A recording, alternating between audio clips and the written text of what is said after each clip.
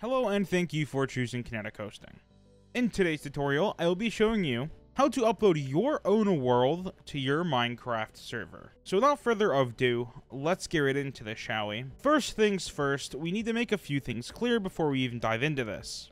Make sure your server is the exact same version for your world. So if my world is Minecraft 1.21, my server needs to be set to Minecraft 1.21.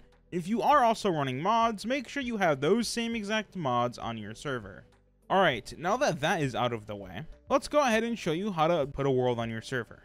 I found this world that I wanted to check out on CurseForge, and I want to put it on a server for me and a few friends. Of course, if you have a world on single player or something like that, this process will be the exact same. However, I downloaded this world already, but just click download and go through the steps on CurseForge to download it there. Now head to the Kinetic panel and go to the file manager.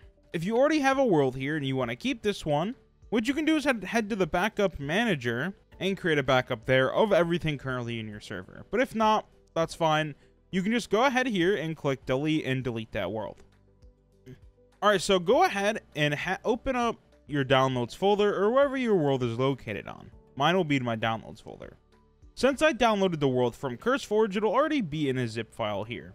If I open it, you will see the world file it contains inside of here. If you have a normal world folder that is not in a zip, you can either zip it up and drop it into our file manager, or you can upload it using SFTP, which I will have a link posted in the description of this video, so you can check out that video and that article for a little bit more information on how to use that. But let's go ahead and drag and drop the zip directly into my file manager. This may take some time depending on how big the file is and how fast your internet connection is.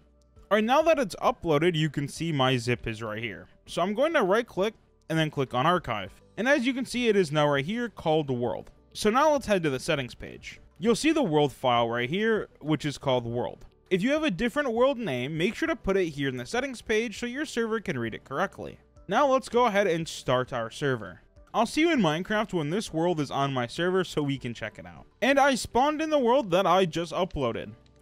So that is how you upload a world on your Minecraft server. If this video has helped you out, make sure to smack that like button and subscribe for future tutorials. Thank you so much for choosing Kinetic hosting and watching this video, and we will see you around.